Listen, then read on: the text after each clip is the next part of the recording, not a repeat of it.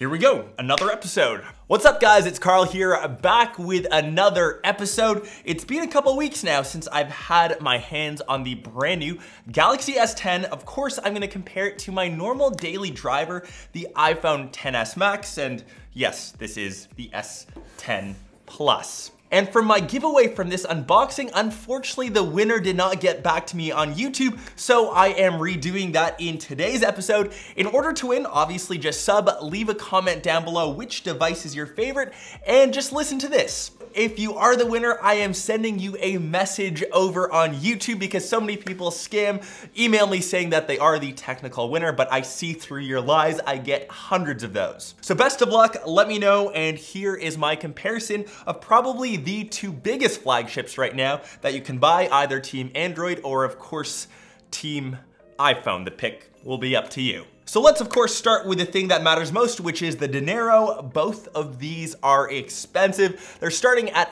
$1,000 for either. If you do spec them up, if you say get the S10 Plus in ceramic, which I do prefer, this guy is the 512 gig, and up here in Canada, this thing goes for near 2,000 bucks. With taxes, they are pricey phones. With that out of the way, let's go to the design. And when you hold both, they feel super premium. It feels almost justified that you've spent that kind of money. If you do grab the S10 Plus, I've just got the standard one in Optic Illusion, Optic White.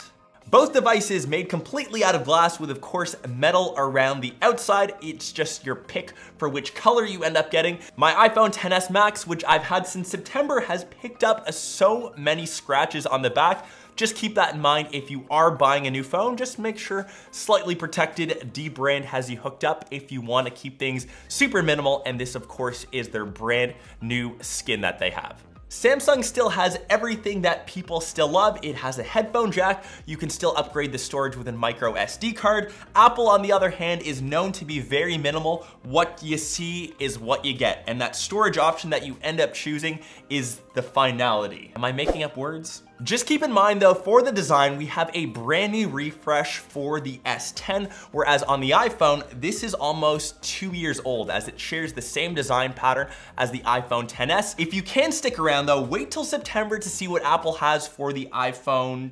X1? 11, whereas this design will stick around for the next 2 years. That's the normal refresh pattern that we see for smartphones. To the thing that will probably stand out most, which is the notch life. Let's talk about the S10 Plus first. If you have this one, it has that dual cutout display. One, of course, is a camera, and the other is an RGB sensor.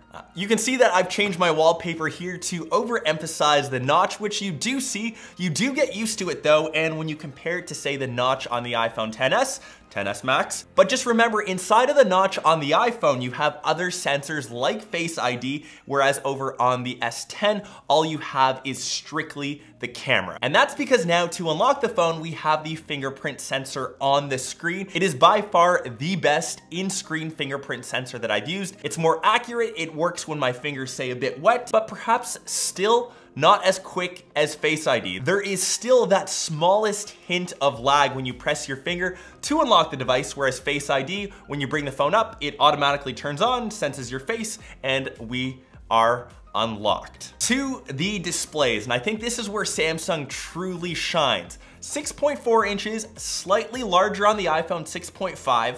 It's got Gorilla Glass 6, HDR10 Plus. It is their Infinity O display. It goes literally edge to edge.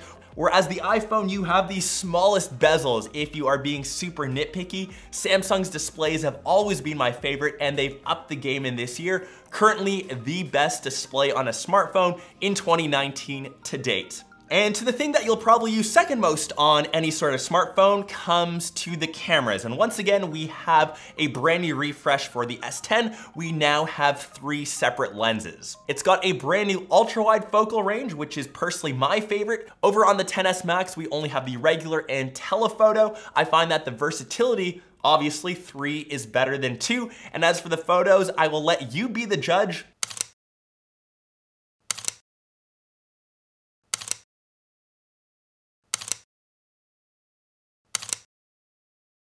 When you now look at performance, it's tough to say as they're both, of course, running different operating systems. We've got Android compared to iOS. If you look at solely specs, of course, the S10 kicks it out of the park. But when you look at benchmarks, which I'm still not too crazy about, the iPhone takes the cake. But in terms of actual performance, I think either performs perfectly. Anything that you throw at these guys, whether it is 3D gaming, multitasking, doing your good old Instagram to Twitter to Facebook switcheroo. Flagships for the past couple years are just beasts. Both are water resistant, but I guess as the S10 is a tad bit newer, it does have some extra perks, like of course, wirelessly charging your devices, like say for example, my iPhone or the Galaxy Buds. And I guess we can quickly talk about accessories because I've got both. We of course have AirPods, the brand new Galaxy Buds, which are cheaper. I still do perform the form factor of AirPods. They just feel more secure in my ears. Maybe that's due to my ear canal size. I've never been a fan of the rubber tips. Like you can see, they don't really fit into my ears that well, but I think that is a personal preference kind of thing. Very curious to hear your thoughts down below. This is the comparison of the behemoths, probably the most popular smartphones that you can get. And of course, the Samsung is in fact the best Android device that you can get, in my opinion, of 2019. Remember to leave a comment down below on your favorite device and you will win whichever one you do end up liking. So best of luck to you all. Be sure to sub to the channel. Of course, smash the like button if you enjoyed today's comparison, and I will catch the rest of you in one of my next episodes or vlogs. Peace. More secure, for sure.